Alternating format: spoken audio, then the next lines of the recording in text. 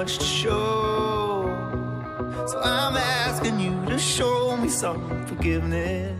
99 out of 100 times, kid goes missing. The kid is with a parent or a relative. Well, what about the other time? What? You said 99 out of 100. What about the other time? The one! You know Will? Do you know where he is? Hiding.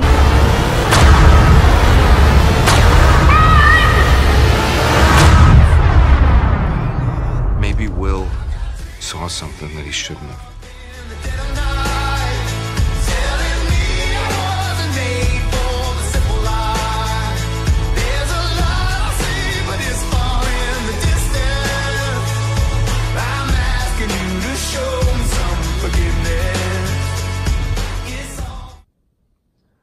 Have you thought about the supernatural, the mojo stick, the shaman, the mystic?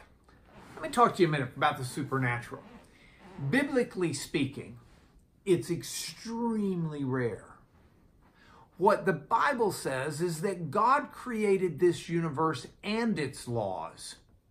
God created them with an understanding that God himself, sure, he can violate them, but he moves and works within our world and within the laws he created more times than not. So the eyes of faith see God's hand in what's happening in our world today. Whether it's something that's as trivial as a car that's driving down the road, or whether it's something as important as a nation invading another nation. Either way, the hand of God can be seen at work. It's no less miraculous than it is if Harry Potter's wand should suddenly appear and the laws of nature be altered. That's the thing about God.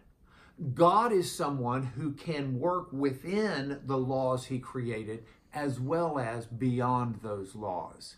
If we're failing to see his hand in both, we're not looking at this world through eyes of faith.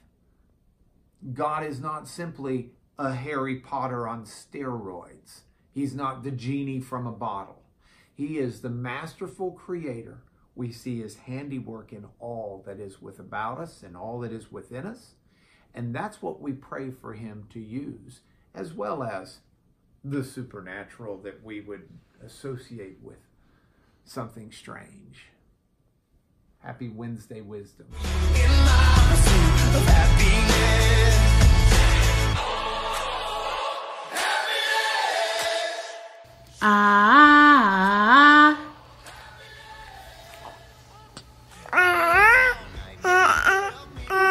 Oh my gosh, good job!